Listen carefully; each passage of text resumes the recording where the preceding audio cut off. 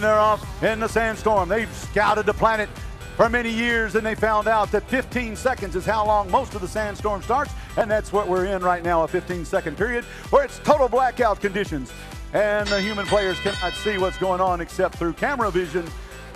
And now the human players have control with T-minus 135 left to go in the match. 64-71 at the cargo ship. Floating around, they have a cargo pod in their possession as 50-74 over here at the Blue Rocket. The Blue Rocket ship, they try to pick up another cargo pod at the loading zone. 64-71, holding steady, trying to line themselves up with the cargo bay so they can get that cargo pod in the cargo bay and gain that valuable 3 points for placing that pod in either the cargo ship or in the rocket.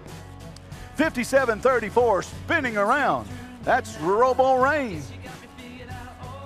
They're spinning around in the Red Alliance zone as their alliance partner, the Trobots, place the cargo into the cargo ship and gain 3 points. 50-74, standing still at the loading zone. Looks like they're trying to pick up one of those hatch panels to place on either the rocket or the cargo ship, which will gain them 2 points as 64-71 flies down the planet's surface with another cargo pod in their possession.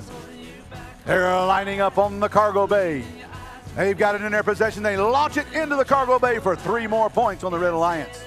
We're down to T-minus 50 seconds as it's 15 points for the Red Alliance. The Blue Alliance yet to score, but they're working on it right now. Action continues. Still a lot can happen. We're at a FIRST robotics event. Anything can happen. As we watch the Red Alliance dance with each other in the Red Alliance zone, 57-34.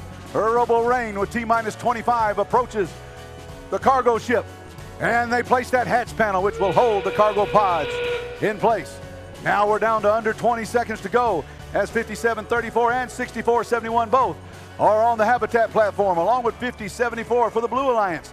Being on the lower level of the platform at the T-minus 0 mark, which is 5 seconds from now, gains them 3 points apiece.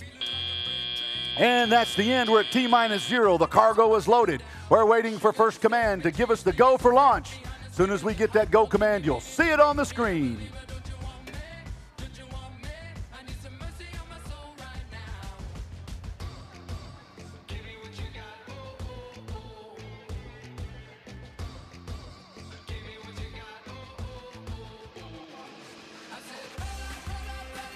We've been given the launch command. Watch the screen. Take off, and it is the Red Alliance flying high above the Blue Alliance with a score of 23-3.